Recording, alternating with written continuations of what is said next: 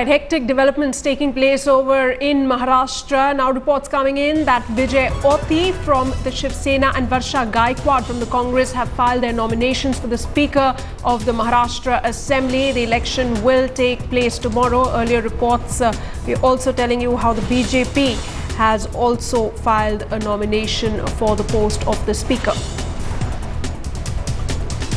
That's the latest coming in. Varsha Gaikwad is the Congress's contender. Vijay Auti is from the Shiv Sena. Remember, the Shiv Sena had earlier asked for extension of the deadline till 3 p.m. for filing a nomination for the post of the Speaker.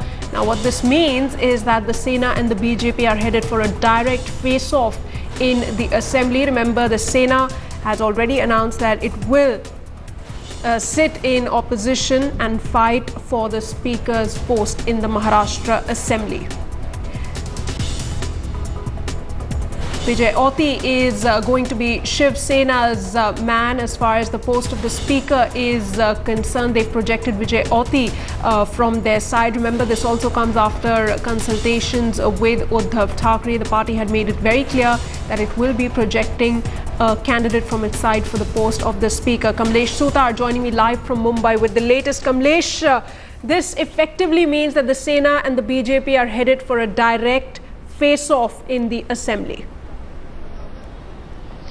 Well, almost, Sana, the way Shiv Sena has now filed nominations for the post of Speaker, a direct fight is expected between the Shiv Sena and BJP for the post of Speaker. But still, we'll have to wait till 10 a.m. tomorrow, which is the deadline to withdraw nominations.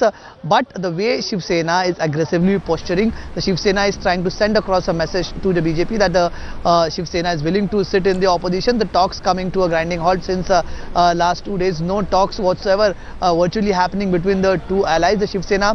This could perhaps be seen as Shiv Sena's last attempt to exert pressure on the BJP, because the BJP is not budging.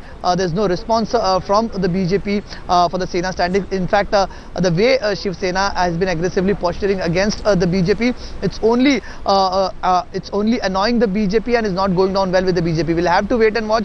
If something comes out, if there are any backroom channels that are working, backroom talks that are happening, that could work out for the BJP and Shiv Sena alliance till tomorrow morning.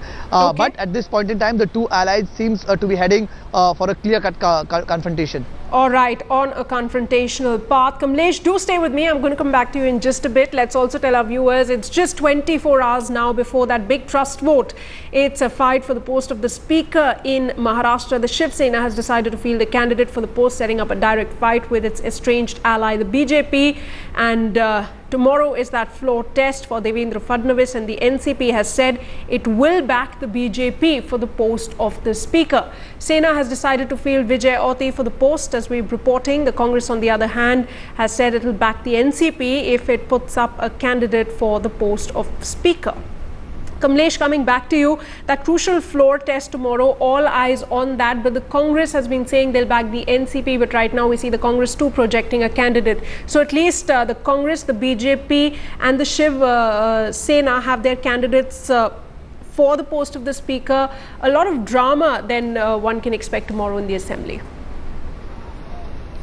Well, certainly, if there is any election for the post of Speaker, if there is no withdrawal of nominations till tomorrow morning, there could be a straight fight between the BJP and the Shiv Sena, and it will determine the future course of action, what we are going to expect in next days to come in the Maharashtra Assembly, and particularly in the Maharashtra government, and particularly what is in store for Devendra Fadnavis. If the Shiv Sena projects its Speaker candidate, though if the BJP is looking very easily poised for the Speaker's post, it has support from the NCP and 122 members of its own. There should not be a problem, but the way the confrontation is expected tomorrow, it could certainly carve out the way of what is expected in the future for Devendra Fadnavis government. Okay, Kamlesh Sutar, we'll leave it at that. Thanks so much for joining us with the latest inputs.